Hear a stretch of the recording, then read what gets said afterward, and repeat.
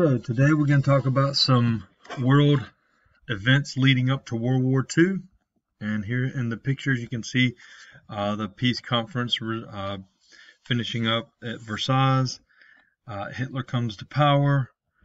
Benito Mussolini comes to power in 1921. Tojo comes to power in Japan in 1931. And here are a couple of pictures of Pearl Harbor.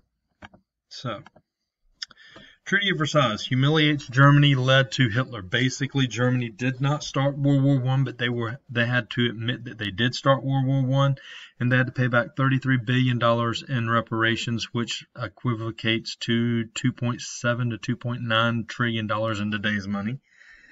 Some other weaknesses of this treaty we've talked about. It left the Soviets out, and they fought on the right side. Russia fought on the right side of the war, but they were not invited to this treaty, this peace treaty. Britain and France broke Europe up to serve their own interests. Remember, Britain and France had run European affairs for 1,000 years, so they felt like they had the right to do this, and basically they wanted to humiliate and weaken Germany as well.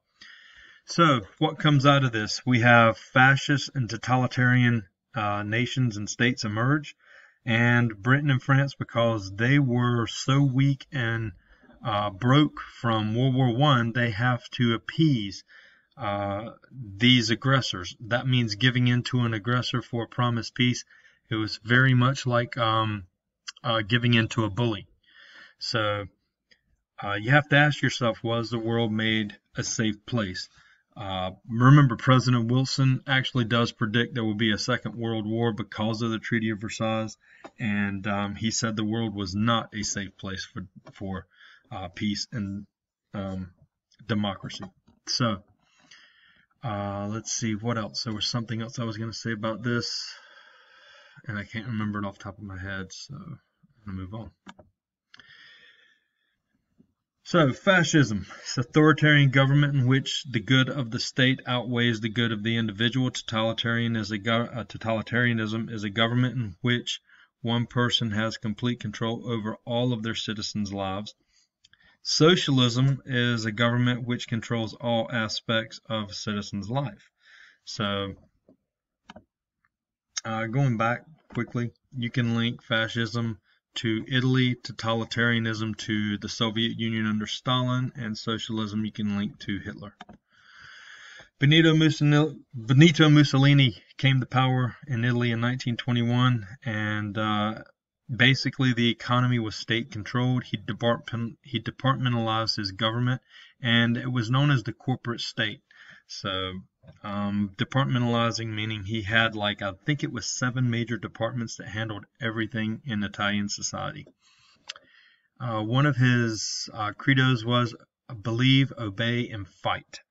He wanted women. He called on women to win the battle of motherhood. He promoted like 10 to 15 children homes, because half of those kids, or most of those kids had a halfway chance of being a boy, and then they could serve as warriors in his military. He was trying to build up his ranks through birth.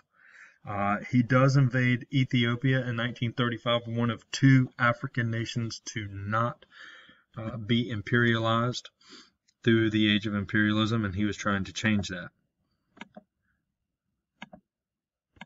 Joseph Stalin, he came to power in 1927 in the Soviet Union by forcing out his rival Leon Trotsky, and he had him hunted down for 13 years and killed in Mexico City in 1940. So he's a very vengeful guy, very much a very evil guy. When you talk about murders and killings, you could put him up there with Hitler. He killed at least 25 million of his own people. Hitler, he killed about 20 to 30 million people himself. So Joseph Stalin, though, he introduces a command economy to the Soviets, which the government controls prices, the government controls wages, and the government would control production goals. Now think about this in comparison to the Americans' economy of free enterprise, where who controls prices? Consumers. Who controls wages?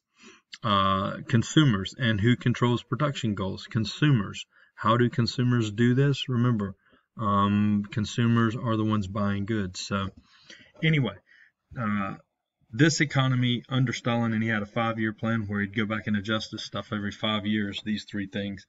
And this was the economic system of the Soviet Union until 1991. Anyway, all government controlled. He is the one, this is why Russians love him, and it's a love-hate relationship with him, but this is why they love him, because he is the one who industrialized the Soviet Union. He's the one that took them from farming into factories. And they're going to thrive throughout the 1930s. There's only a couple of nations that actually do well in the 1930s, and Soviet Union is one, simply because nobody was trading with them in the first place anyway, so they were building and industrializing while everybody else was suffering. So he is a paranoid, bordering on schizophrenic personality, and he believes that there are generals in his military and colonels and officers that wanted to take his power, so he set up these show trials and had them executed. He kills off 2/3 of his military leadership by 1938, and so the Soviet Union will be weak as far as leadership leading into World War II, because he's killed off 2/3 of his military leadership, which, by the way, most of them didn't have any inkling of any aspiration of taking his power. He just thought they did. So he is so weak militarily by 1939, and Hitler basically has a lot of power. Hitler's going to be one of the strongest nations in the world in 1939. Stalin knowing this, and Stalin not wanting to fight against Hitler, signs this non-aggression pact with Hitler.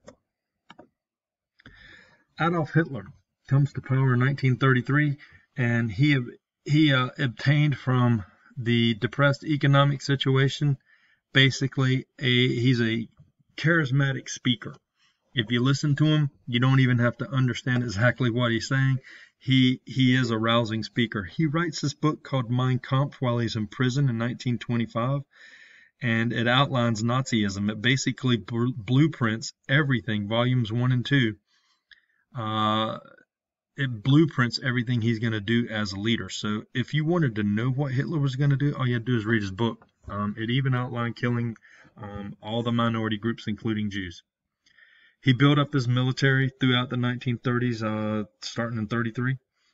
And he basically, for being the bad person that he's known as, he also needs to be remembered for, he got Germany out of a depression and became one of the strongest nations within 2 years economically. Now, how he did that was he broke the Treaty of Versailles, and he said it's nothing but a piece of paper unless it's enforced, and he's absolutely right about that. The next country we're going to talk about here is Japan. The Great Depression hurt Japan. Socialists take over, and then 2 years later, the military is going to take over.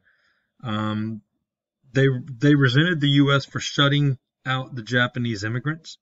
Young military leaders are going to revolt, and in 1931 they're going to take over, and then they invade Manchuria. Basically what they did is said that the Japanese railroad line was bombed. They bombed their own railroad line. The Japanese Air Force did. The Japanese blamed the Chinese, and they invaded China and took over Manchuria, the northern part of China. So this policy of appeasement, what we have here, basically is giving in to an aggressor.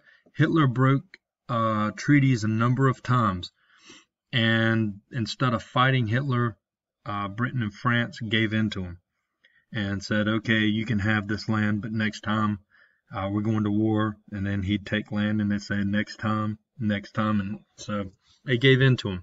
It starts in 1936 when he took traditional German land back, the Rhineland. Then he's going to occupy Austria without a shot. He takes over this nation in 1938. September 1938, he's given the Sudetenland because he suggested that Germans were being persecuted in the Sudetenland and what is Czechoslovakia, which was not true. But that leads to the Munich conference, where British Prime Minister Chamberlain says we have peace in our time, and basically the leader of Britain, the leader of France, and Hitler sat in a conference room in Munich, and the Prime Minister of Czechoslovakia sat outside on a bench waiting to hear what these three nations decided. And basically Hitler got his way, and they give him part of Czechoslovakia, the Sudetenland, while the Prime Minister sat outside.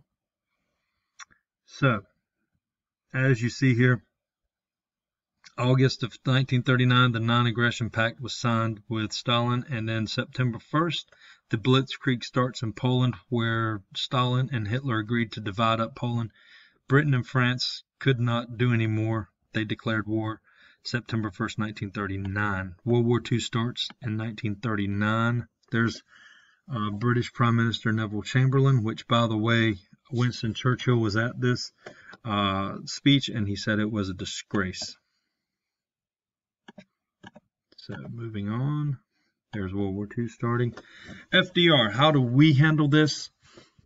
Central American policy, he practices the good neighbor policy for Central America, non-interventionist, and helps Latin American countries grow closer to us. The NYE committee basically suggested that World War I was influenced by arms companies making money off of World War I, so they wanted to prolong it and do, keep it going and all that good stuff.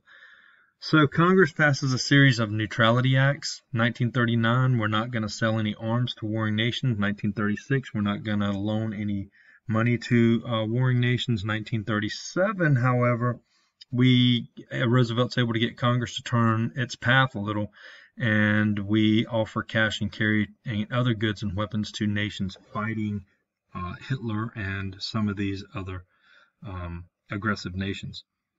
It's important to note that FDR hated the neutrality acts. He saw what was coming as early as 1936, and he worked to get us ready for World War II. Behind the scenes, 1939, we authorized cash and carry of weapons. 1940, we lend destroyers to Britain for bases. In 1941, put a star by these. These are important. The Lend-Lease Act. We're going to lend weapons to Britain and other nations fighting Germany and basically get them back. Why are we doing this? Because Britain in 1941 is completely bankrupt. We bankroll Britain throughout World War II. And they're bankrupt in 1941, so we have to lend them money. We write the Atlantic Charter with Britain. It outlines our goals for World War II. The destroyer Reuben James is attacked by Germany, but we're still not going to enter World War II. Here's what the Atlantic Charter outlines. You need to know these. It should look familiar to you. It should look very much like Wilson's 14 points because it's based off of Wilson's 14 points. It's the Declaration of Principles authorized by Churchill and FDR, becomes the basis for our United Nations today. And 26 nations are going to sign this charter. And the reason it's called the Atlantic Charter, they meet out in the middle of the Atlantic on U.S. and British ships. As you see, seek no land gains, pursue no territorial changes without the consent of the people, self-determination to respect the right of the people to choose their own government. We want to promote free trade, encourage international cooperation, disarm the aggressors, and build a secure peace for the future based on freedom from want or fear.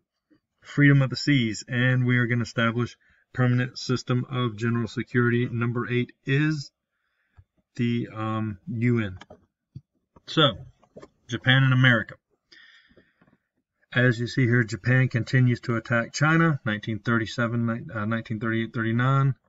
We pass embargoes on them. Cordell Hull encourages U.S. businesses to stop sending Japan supplies, including aircraft fuel, plane parts. 1939, the U.S. terminated the 1911 commercial treaty with Japan, which would enable the U.S. to enact restrictions. 1940, Japanese-U.S. relations were basically day-to-day. 1940, July 2nd, the Export Control Act is passed, which cut off export of aircraft parts, chemicals to Japan. Japan was invading Indochina, French Indochina, which is like Vietnam, Laos, Cambodia.